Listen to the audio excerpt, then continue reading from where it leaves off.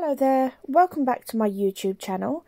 Today I want to show you how I store my stamps with their matching dies.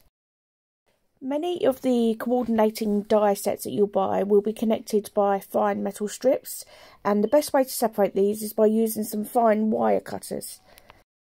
I will be using the wire cutters today along with a magnetic sheet and some large plastic pockets. So let's get started. The first thing I like to do with a new stamp or die set is chop the top off the packet. This is as opposed to the plastic seal at the back, as these often get damaged further down the line. Many people choose to dispose of the plastic packaging that these stamps or dies come in. However, I choose to hold on to mine. I leave the stamps or dies still within them packets and then further store them within the pockets which are in shot now, and I will come and show you later on in this tutorial. So I first remove the cardboard backing from the packet, and I take a piece of magnetic sheets. This started off as A4 and I simply trim it down to size. It doesn't have to be exact, just enough so that all the dies within the packet will later fit on that magnetic sheet. Then I simply take a tape runner, run a few lines down the back of the magnetic sheet and stick this onto the cardboard backing. Be sure to tape down the correct side. There's a shiny side and a matte side. The shiny side is the magnetic side, so you want to stick the matte side down to the cardboard backing. Then go in and start snipping. Here's one I did earlier. Snipping all the wire connectors through the set. Some are more fiddly than others. Some you have smaller spaces to get your wire snippers in, and I find that it can be easier to wiggle them and twist them as opposed to snipping them with wire cutters. What does happen more often than not is you're left with parts of the wire connectors on some of the dies. You don't want these to stay on there, and so use your wire cutters to trim these down. Some cut through like butter, some are a little bit harder, but it's worth trimming them off in the long run.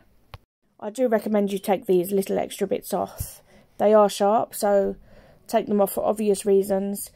But also when you're storing them, they can be a little detrimental to the magnetic sheet. They tend to dig in and make it harder for removing the small dies or dies with them extra bits of metal that you don't want on there out of the packet.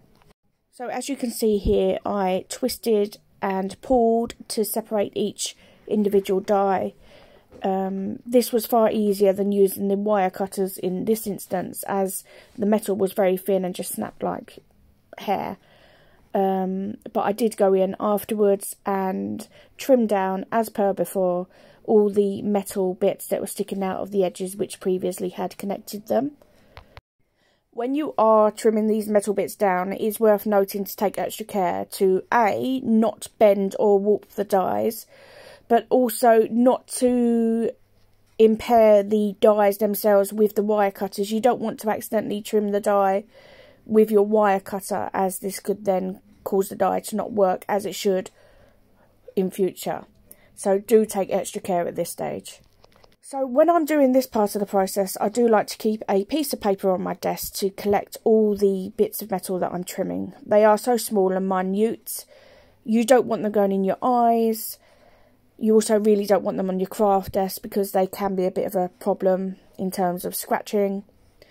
Some of them do flick off into the craft room, never to be seen again, but in that instance they are so small that they shouldn't really cause much of a problem.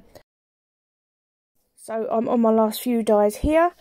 Some dies won't need trimming, some more than others.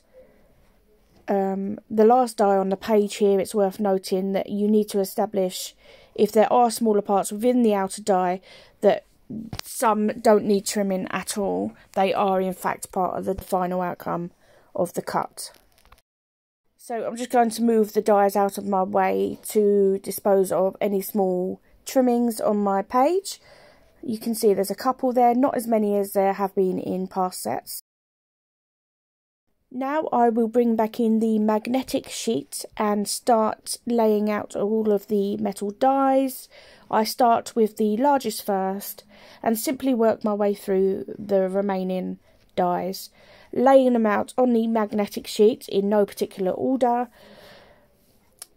They can overhang the magnetic sheet slightly onto the cardboard. That really is not an issue. As long as they're more on than they are off, they will stay. And you also find that they can fill a smaller space than as they first started when they came to you.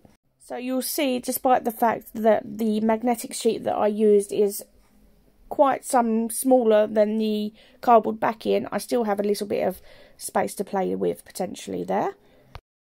And then I simply just pop these back into the original plastic packaging that they came in. So then what I do is I take the matching stamp set, I sit them back to back, and I pop them in one of my plastic wallets, which are 5.5 by 7 3/8. I am in the habit of leaving the fold at the front, and the stamps always go in front facing, with dies facing outwards at the back. And that really is it. There's no real science or magic to it. It really is as simple as that. Some people like to label up their pockets. I haven't got around to doing all that yet. Baby steps. Here are some coordinating die and stamp sets where I have used the same system previously. This one here is actual fact a CD case. Exactly the same concept. There's a fold at the top, and they are perfect for the smaller sets, which I have a fair few of. There are some larger pockets as per the first ones. Here they are. These are 6 3/4 by 9 3/8. Again, ideal for the bigger stamp sets, which I have to admit I don't have an awful lot of, but they are perfect for the ones that I do have. And just for a size comparison, you'll see here there's a fair bit of difference, and it's good to have the variety and just to have them in your stash for when they are needed. And that really is it. I hope you find this tutorial of some use. I'll link some of the items that I've used in the description box below. But goodbye for now. Take care. Bye bye.